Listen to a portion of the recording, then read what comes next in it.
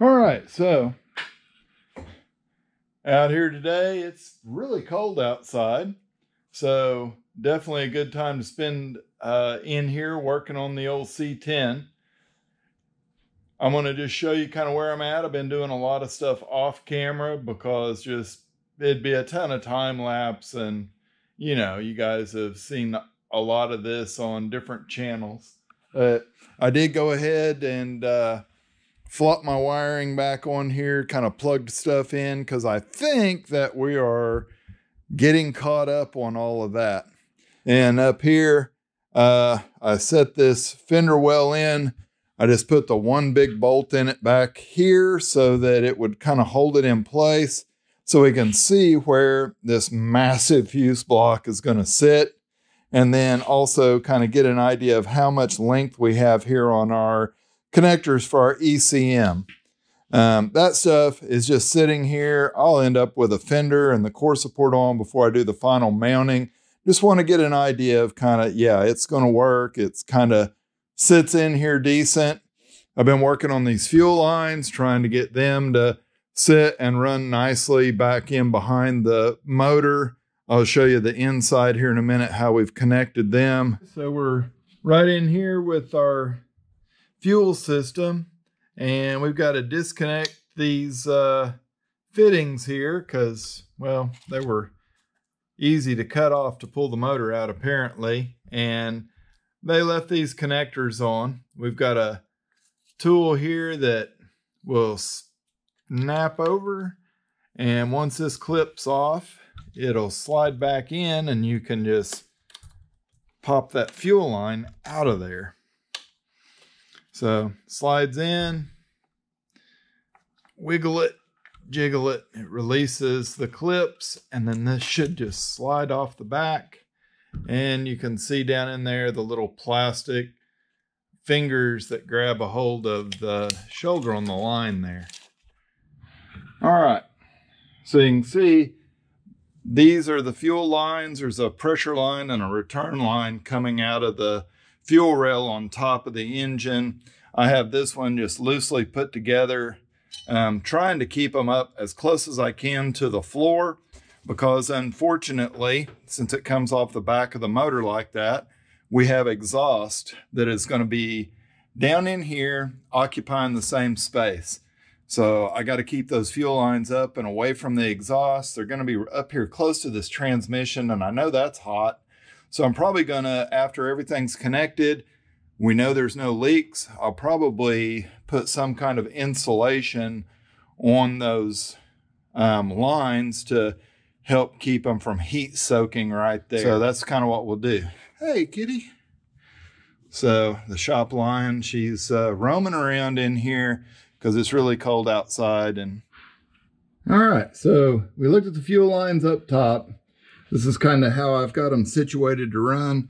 There's a recess in the floor right here. They'll end up clamped up and kind of up into that recess. Yeah. I took just the factory lines that I pulled off of a like 97 Suburban, and I rebent them. So they are not perfect, but they're nice hard steel lines, and you can see got them running right back through this hole. I'll have them fastened tight over here because I put this in my cross member for my exhaust to run through. I just want to get enough room so I'm not going to overheat the fuel for the truck. As we keep going down with our fuel lines, you can see I've got the factory fuel filter there. I found those cool clips that go onto the frame rail of one of those later model vehicles, and they allow you to snap multiple sets of lines in there. I think I'm going to try to use those. They're better than some of the others that I've found. You can see that fuel line, it just runs right on back down the frame. Then I have the flexible parts of it that go across to a fuel pump module out of one of the late model vehicles. I don't think I've shown the underside of this. You can see this thing's all bed lined. It actually has a brand new floor in the bed. A lot of this stuff done before I started YouTube or anything. So this truck's been sitting, just waiting on the day that we could spend all this time on it.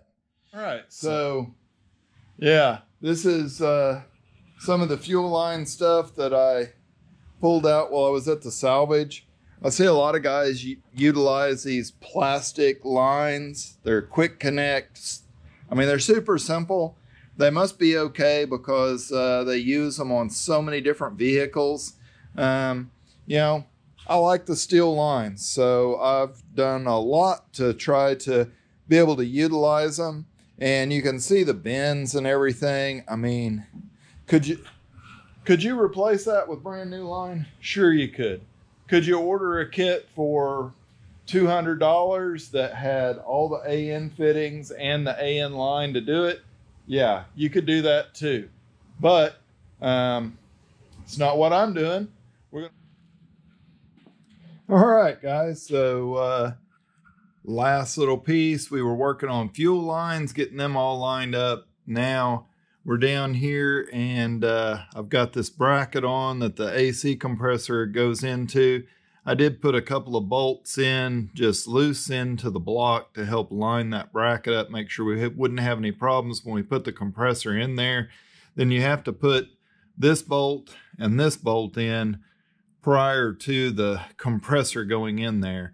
So they're in nice and tight. These are just there to line everything up. So we'll back them out so we can slip that compressor into this bracket.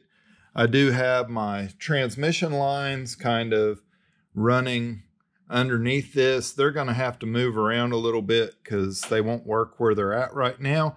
They are close to where they need to be. And then you can see they're running back and pretty much right where they do on a stock vehicle. I needed to get them in so I can bolt this header on and kind of see what kind of interference we have there. A lot of stuff trying to occupy the same space. I did put my wiring onto my starter before, and I had to take all that stuff loose because it was in the way of these transmission lines. So just kind of something you can learn from my mistakes. Wait till after you get your lines in before you put your wiring on there. So we have fuel lines done. We have our transmission lines done. We got to put the AC compressor on, then this header on, and yeah, we'll be moving right along with this thing. I also got my dipstick in and for the engine and transmission. I drained the engine oil out of the engine. I can't believe I hadn't already done that, but I drained it, put a new filter on, put a few quarts in there just so it would have fresh oil laying in it. And yeah, we just keep moving along with this thing. All right, thought I'd just bring you guys in. Look at what's going on now. We're trying to fit this split loom around just a couple of these short little wire runs to give them some protection. You will notice that I didn't buy any split loom. I'm just using what was left off of various harnesses. Seems like it's thicker than the stuff that I would buy on Amazon. So yeah, got that. Kind of getting it slid on here. Take a pair of scissors or a box knife, whatever's handy. You could even chew it off if you were tough, but I'm not tough.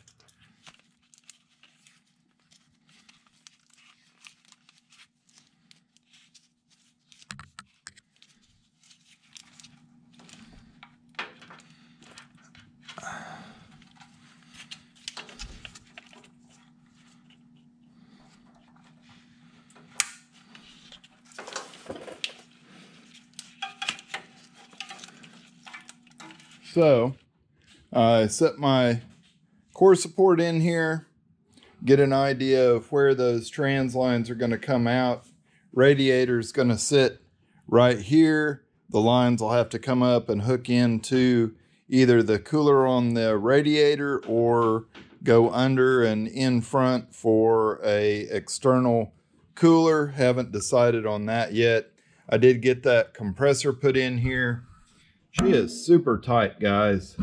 Super tight.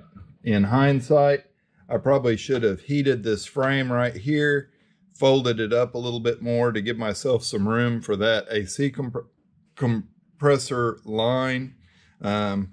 Yeah, we're still out on that, whether we're going to have to do that or not. May have to come in and do some clearancing. Otherwise, I'm going to have to drill into the side of that fitting and build a line that comes straight out. Either one's a possibility. I've got that header on here. Got a little interference with this plug wire here. The rest of them are super close, but they're not actually rubbing. The trans lines, yeah, we're still having issues back here with fitment, but we're pretty close on that stuff. I think we're gonna leave this in the mock-up stage right now.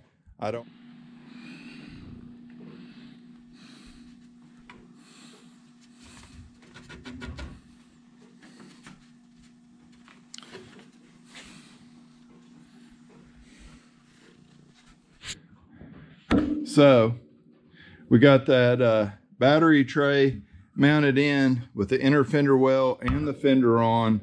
You can see probably saved just enough room for the ECM to mount right in here beside the battery. I think that'll all work, but we are going to have to fab us up some type of mount here. The factory stuff's just too big to go in there. So we're on rendition about 3.5 here with our bracket to hold the ECM in the truck. I started out with this nice factory piece that it has been broken, but then I broke it more. I cut it all apart. Oh, sorry about that. Got it down to this small piece, which I figured would be thin enough for it to fit in our space on our truck. Unfortunately, it's hard to bolt anything to. I mean, we could make it work, but it's still gonna be bulky and not fit that great. So goodbye.